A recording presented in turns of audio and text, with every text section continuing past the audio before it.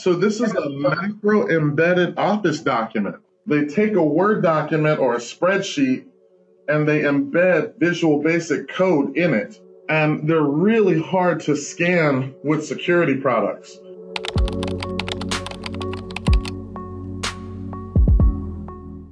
And this is exactly what First IO's red team used for a while.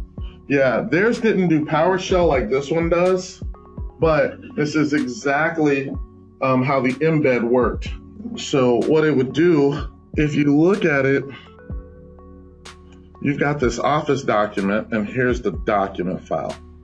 It's literally just Microsoft Word, right? But look for object linking and embedding, OLE, something that's embedded inside of the document. The document is broken up into these 7 data streams, but 3 of the 7 data streams have macro code in it. Someone has put code inside of this document. Unless your sandbox can execute this malware, it's really hard to write a signature for it. So you have to have something that can move this file over into a sandbox and actually run it.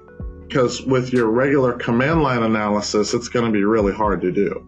This is why on the security control side, you start to say, well, does your email solution have some sort of sandbox? And does your firewall solution have some sort of sandbox? Because now we're saying all files that come in and out of the network, do we move it into a sandbox and actually run it to see what it does?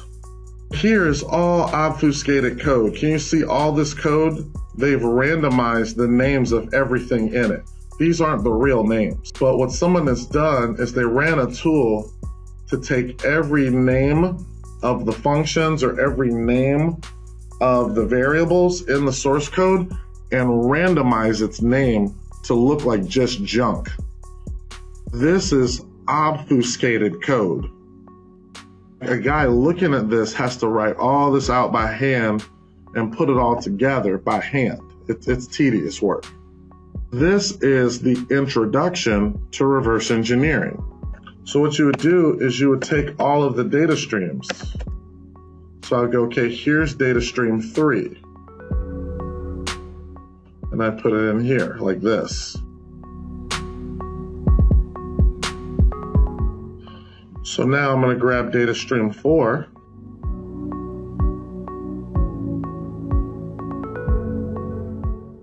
I'm going to put that in there. And now I'm going to grab data stream 5. Now I'm going to put that in there. So now I got all these data streams. And now I'm going to take each section, and here's the first subroutine. A subroutine is a function, right? So if I highlight this, can you see that it highlights down here? What I'm going to do is I'm going to find and replace, and I'm going to call that A3 function 1.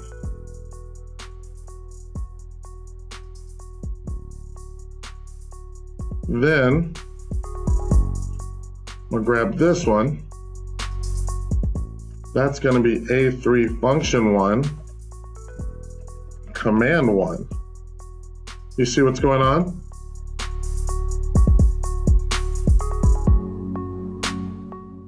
So this variable long string, see it? So you notice that I'm going through all of this code, aren't I? And I'm labeling like what it is. So this is going to be A4. It's going to be function 1 argument 1 as a string. You see what I'm doing with all this?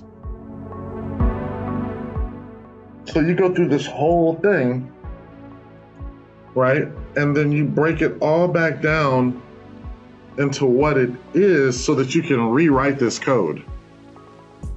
So this is me really trying to get an understanding of what this is. Now all that code keeps calling this overly long string variable, which is this. So you see how big this is? Huge, isn't it? Well, that's the actual payload. So that's the actual malicious payload. And what we figure out is all that source code is the encoder decoder for the payload. So since the payload is encoded, that's the reason why it circumvents detection. This is what it's actually doing. So it's going to run PowerShell with execution policy bypass. What that means is Microsoft only allows trusted scripts to run. That's an execution policy. Well, you can bypass the execution policy. You can say, I will run scripts that are not signed by Microsoft. And then you can also say, I want to run them as no profile, because you don't want to be attached to a regular user. Otherwise, you'll inherit that user's permissions and that user's group policy. So you're saying, don't treat me as a trusted script, allow it to run, and don't attach me to a regular user. And then you see that sucker goes out, downloads a file, you see it? And then runs the file. And all of that is inside of a Word document. So that one's nice because that one's pretty sophisticated. I've got one of these that's a PDF as well. Same thing. The only difference is the language is not VB script, the language is JavaScript. And all that is just what is the threat at the time. At the time, there was a ton of Adobe PDF vulnerabilities that allowed you to embed content in the PDF. So it was a really good thing to use a few years ago. Whereas now you're starting to see people go a little bit of other directions. But you're kind of seeing that same thing where for us as blue teams, this is a moving target, isn't it? Yeah, this is not easy. Even if you're pretty good at this is not easy. So they're having to buy a lot of software. They're having to buy a lot of security products today to help the analyst catch all this stuff.